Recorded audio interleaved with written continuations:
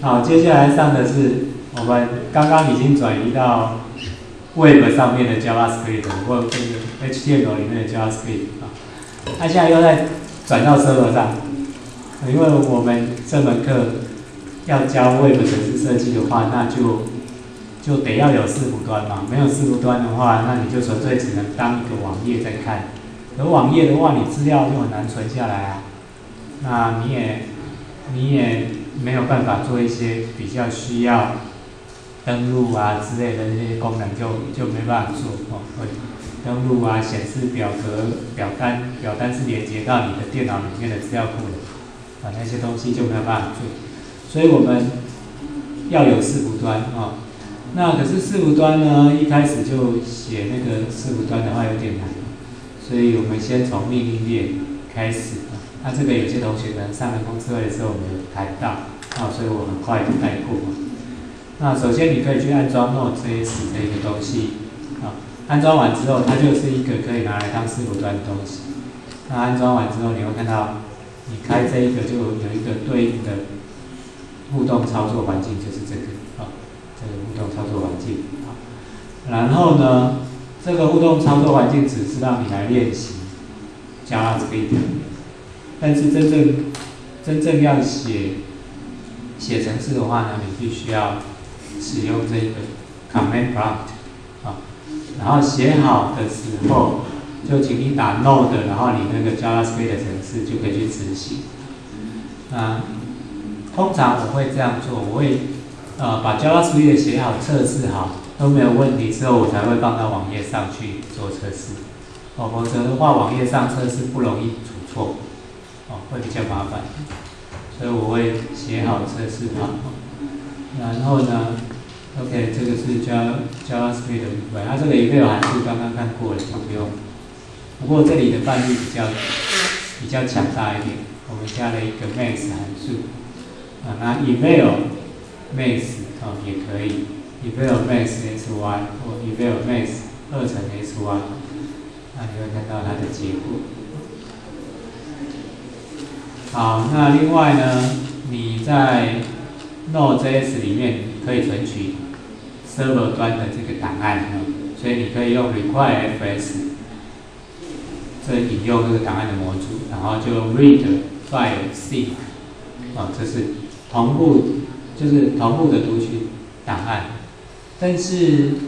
要告诉各位的是，这种写法是不好的，因为 Node.js 它的设计理念都是非同步的，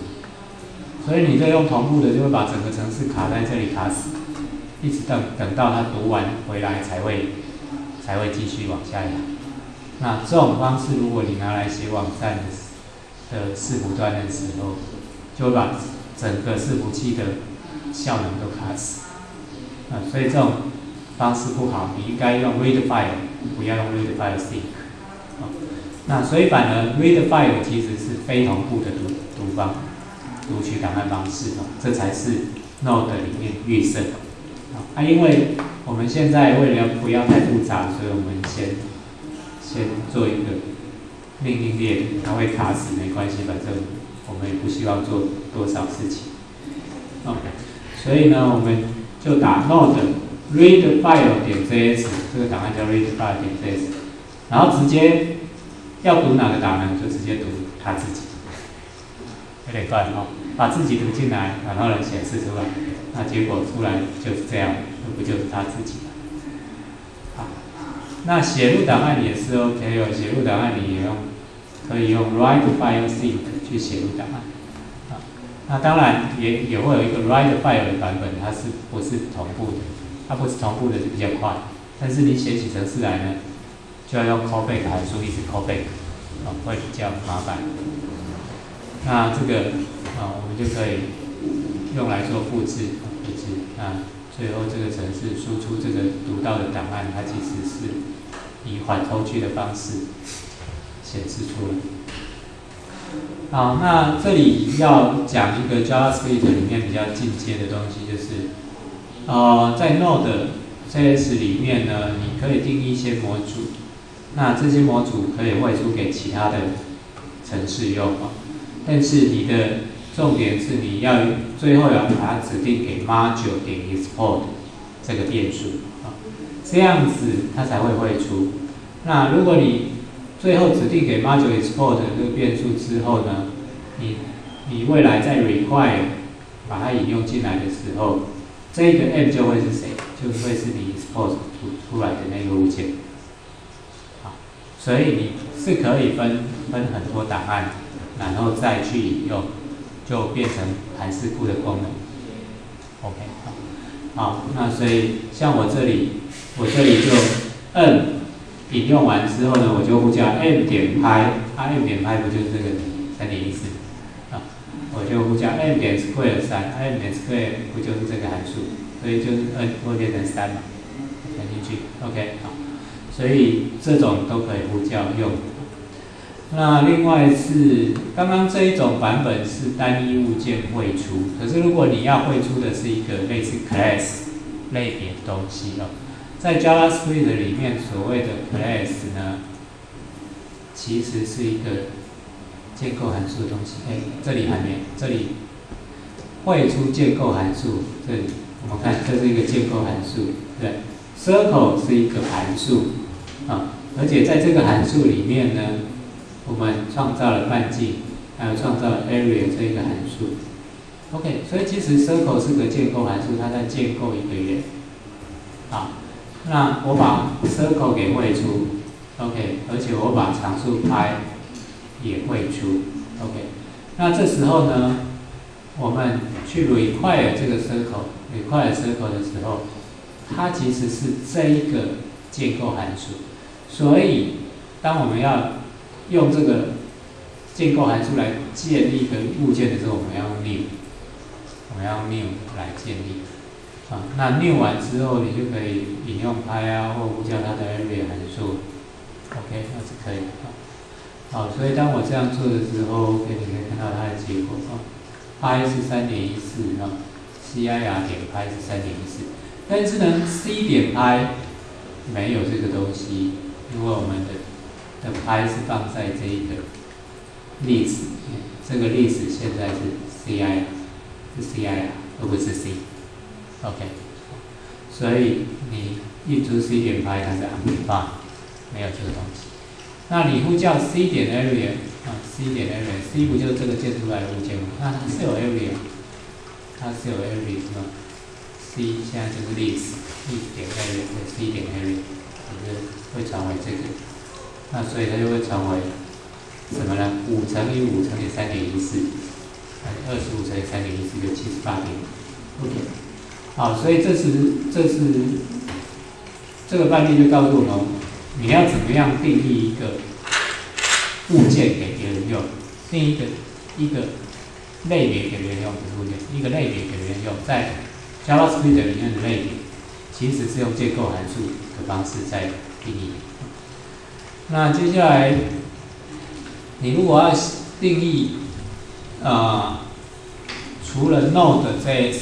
里面可以用，浏览器里面也可以用的那种模组哦，那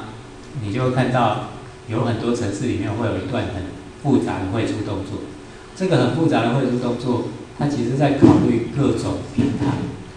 啊，所以他说 type of expose， 也就是那个汇出的那一个 expose 是谁 ？expose 就是这个 expose 啊 expose 汇出的这个东西呢，如果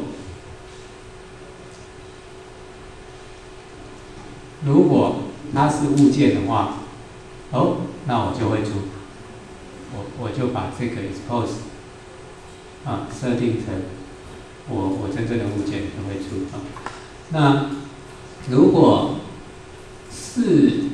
type of define 是个函数，而且 define 点 a and d 哦，那这个我就真的不知道它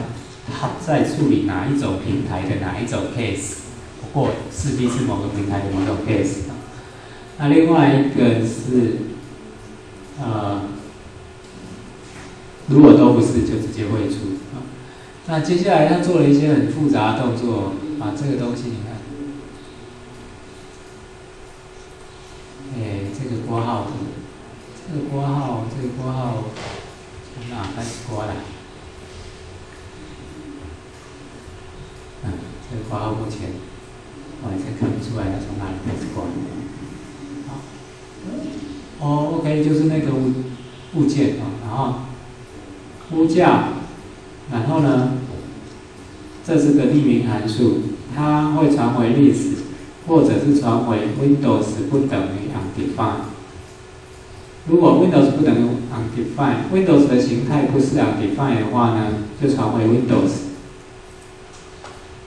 否则就传回 global。那这个是在处理各式各样平台的 case， 包含浏览器。OK， 那写起来就很复杂了哦。所以如果你要写一个程式，可以在 Node.js 里面又可以用，浏览器里面也可以用，而且还应付，比如说 IE。然后我们火狐又要应付 Chrome 之类的，然后甚至 Safari 啊之类的，那就会比较复杂，就会有这种很奇怪的绘出段落。当你看到这一段的时候，就不用太惊讶，因为要在处理各种 case。那这边呢有很复杂的绘出，那这边有一个文章在讲这个超复杂的绘出的原因原因。你看，这是处理 Node， 这是处理 Mozilla Node， 然后呢，各式各样，这是处理 Require.js、Command.js， 太多了，所以会有这种很复杂的绘出动作，原因是它要处理太多平台，都要可以用的结果。那因为 JavaScript 是一个语言嘛。但是它的开发环境，你可以在浏览器里面，你可以在 Node.js 里面，你还可以在其他我根本就从来没听过的，像 Command.js、Require.js， 这我没听过，我怎么知道它怎么处理？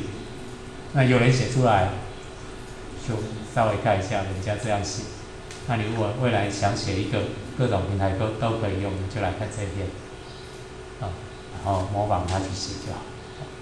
那目前你只要我们需要的就只有 Node.js 里面可以用，那就把它放到 export 就好了，不用处理这么复杂，放到 export 就可以。好 ，OK， 那这就是我们今天的内容。那你可以稍微看一下怎么样子写模组、绘出，怎么样用 Node.js 的命令列，请各位试试看。那下礼拜呢，我们就开始教各位怎么样用 Node.js 来写 web 程式，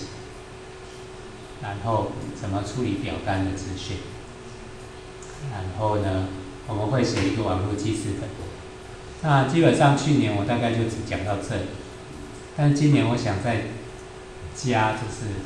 有一个叫 Express，Express 那是一个套件。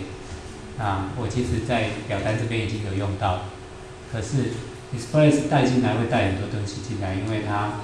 会带出整个 Node.js 在写完整的网站的架构，包含登录包含那些的。OK， 那甚至会有一些样板引擎，那个部分如果这学期有时间的话，我们再来讲，没有时间就没办法。所以下礼拜我预计呢，我会把这个和这个讲。讲完之后，我们或许在下个礼拜就没有时间来讲 Express。OK， 那现在我们今天大概就先上到这边。